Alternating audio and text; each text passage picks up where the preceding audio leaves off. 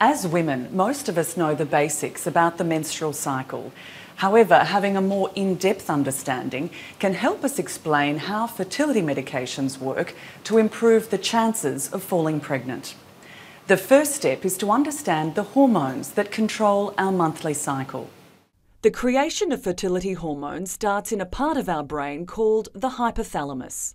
The hypothalamus produces a hormone called GnRH, which stimulates another part of our brain, the anterior pituitary gland, to produce follicle-stimulating hormone known as FSH and luteinizing hormone commonly called LH.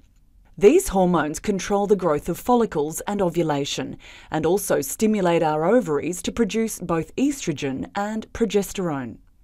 This chain of hormone activity between the hypothalamus, pituitary gland and ovary is known as the HPO axis. In a normal menstrual cycle, rising levels of FSH triggers the growth and development of a follicle over a 14-day period. This growing follicle, which contains an egg, produces increasing levels of estrogen, encouraging a thickening of the endometrium or lining of the uterus. On day 12 to 14, there is a spike in estrogen levels, and this triggers a surge in LH. Between days 14 to 16, the rise in luteinizing hormone causes the release of the egg, known as ovulation. The egg then travels along the fallopian tube, hoping to meet sperm and be fertilized. Once the egg has begun its journey, the empty follicle then secretes the hormone progesterone to help support the pregnancy. The rise in progesterone helps to maintain a healthy endometrium to support a pregnancy.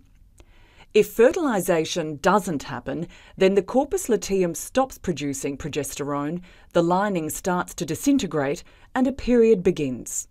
In a normal menstrual cycle, usually only one dominant follicle will develop, releasing one egg. With IVF, we artificially increase the amount of FSH to stimulate the growth of multiple follicles. We then collect the eggs inside the follicles for insemination in the lab. Having access to multiple eggs increases the chance the IVF process will work.